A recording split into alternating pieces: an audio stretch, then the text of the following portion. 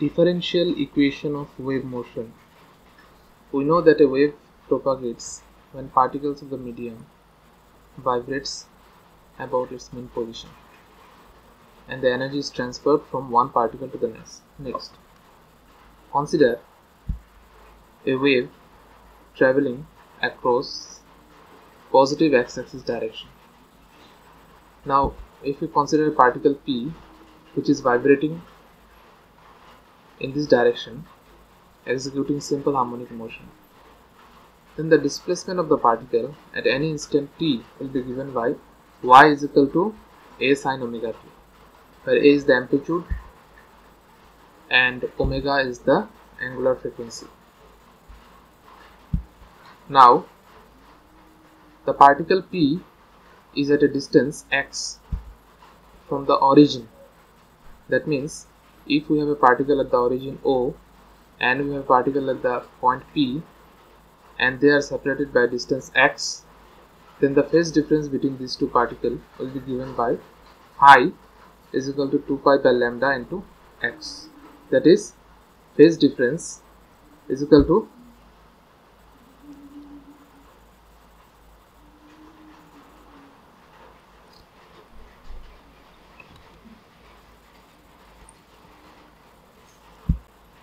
phase difference phi is equal to 2 pi by lambda into path difference. So the displacement of the particle P at time t is given by y is equal to a sin omega t minus phi. Now this minus phi is coming because the particle at point P is lagging behind the particle at O by phase difference phi.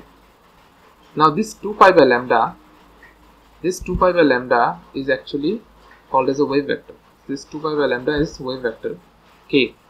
So I is equal to k into x, where k is equal to 2 pi by lambda.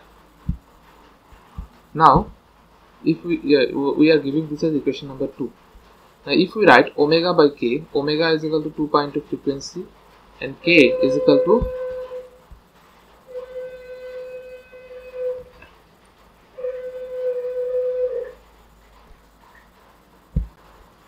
k is equal to 2 pi by lambda.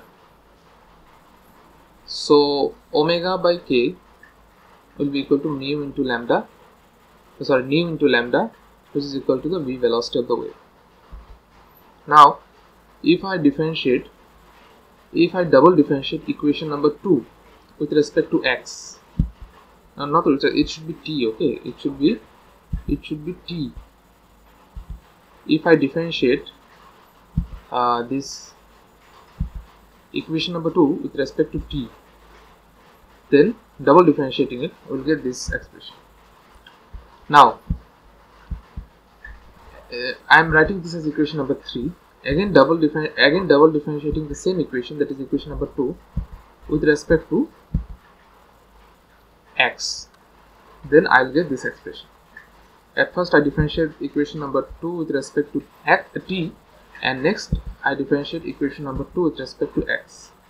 Now if I divide these two quantities, that is del square y by del t square, which is equation number 3, by equation number 4, I'll get as this del square y by del t square divided by del square by del x square. I'll be left with omega square by k square. Therefore omega by k is equal to v, as we already know here. This omega by k is equal to v. So omega square by k square will be v square. Therefore del square y, therefore the final expression I am getting as, after dividing, del square y by del x square will be equal to 1 by v square times of del square y by del t square.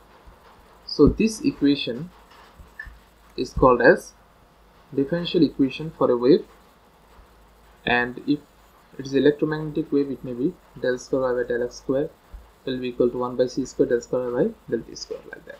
Okay, so this is all about differential equation of a wave motion.